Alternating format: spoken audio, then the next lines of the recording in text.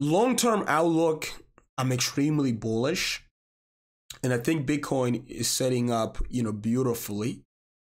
So if we go to the weekly time, I recently talked about this weekly, Jesus Christ. I recently talked about, Bitcoin's weekly bullish confirmation. I talked about the 21 weekly moving average, crossing above the 50 weekly moving average. It is happening right now, ladies and gentlemen. It is happening, slowly. Look at this blue line right here. Once this is confirmed, once this blue line crosses above this green line, to me, that is the beginning. That is the beginning of the next bull market. But I also have to warn you. I have to give you a warning. Bitcoin's weekly MACD is about to turn bearish. So Bitcoin's weekly MACD is about to flip bearish. I want you guys to see this right here. See the blue line, the MACD is about to cross below the this orange line, and that is a very bearish signal. And once this is confirmed, I think what we are going to see, we are going to see a continuation of the pullback on this weekly time frame, and the price of Bitcoin, believe it or not, could potentially come all the way back here to retest this range right here. So from 19,000 all the way up to $21,000. So this is a potential price target. This is a potential price target. This range right here. If this is confirmed and if we continue this downtrend. And this right here, again, this is the last opportunity to accumulate before the next bull market. So what you have right now, if this downtrend continues, if we continue to bleed, if we continue to pull back, what you have right here is the last opportunity before the next bull market. So this is very crucial right here. Very important for your portfolio. If you want to maximize returns in this upcoming bull market, you have to be a buyer in this pullback. You have to be a buyer in this pullback if you want to maximize returns. You want to be looking at this as an opportunity, not the beginning of a major crash. This is not a crash right here. This is a normal pullback. This was beautiful right here.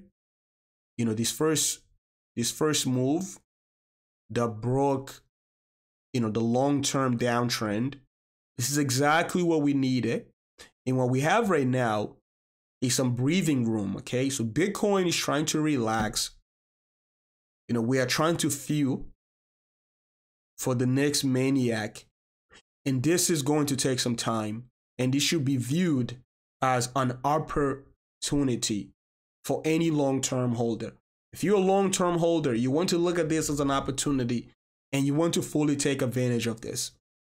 Because a couple of years from now, not too many years, just a couple of years from now, when the price of Bitcoin is above $100,000, if you look back and you realize that you were actually here when the price of Bitcoin was at 26,000 and you have all of the advantage, but you never fully took advantage, you are going to kick yourself. Guys, the last thing that you want to do in the next couple, years, again, not too many years, talking about the next 2 years, the last thing that you want to say, the last thing that you want to come out of your mouth is, I wish I would have done this. Those are the words that you need to avoid. You need to avoid these words in 2 years. I wish I would have done this. Take advantage while the opportunity is available. So, the weekly time is about to give us a long-term bullish confirmation. The 21 weekly moving average will cross above the 50 weekly moving average, anytime this week or anytime next week. But we also have a bearish confirmation from the Bitcoin weekly MACD. And if this is confirmed, I think Bitcoin is more likely to retest these lows right here, around 19,000 all the way up to $21,000, sometimes over the next couple months. And that shouldn't be a surprise because, we talked about this. We talked about Bitcoin's monthly historical performance during the year prior to the Bitcoin halving. So during the year prior to the Bitcoin halving, Bitcoin tends to have, 6 months of positive returns and 6 months of negative returns. So far in 2023, the first 4 months, January, February, March, and April, were positive. We just had our first negative monthly return.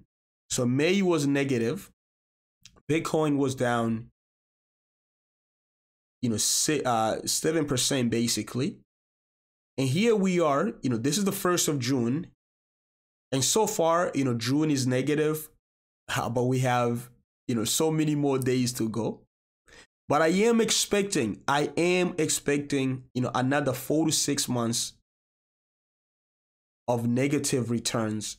And I'm also expecting, 2 more months of positive returns. And remember, these returns, they don't have to be consecutively. Positive returns don't have to be consecutively. And negative returns don't have to be consecutively. So maybe June is going to be another green month. But personally, I prefer June to be bearish. And I'll also prefer July to be bearish. I prefer these first 3 months to be negative. If we can get May was negative. If we can get June negative and July negative and maybe August negative, and then if we can get a positive September, a negative October, and 2 positive November and December, I think by the time, by the end of December of 2023, the price of Bitcoin could be above 25,000. I would love to finish 2023 above $25,000. So embrace, the upcoming volatility. We are inside of the volatility right now. Embrace, very long days of boring, Bitcoin and the cryptocurrency market not doing anything. Embrace, the altcoin market continue to bleeding against Bitcoin. Embrace a lot of your altcoins retesting their 2022 lows. Embrace, a lot of your altcoins potentially putting in new lows. But what you want to do is you want to look at this as an opportunity. Any project that you believe in, this is the time right now. This is crunch time. This is a time to be very strategic. This is a time, to fully be in a position, to continue to believe that after this, what comes after this is something that's very beautiful, something very similar to 2017 when Bitcoin goes from a couple $100 up to $20,000.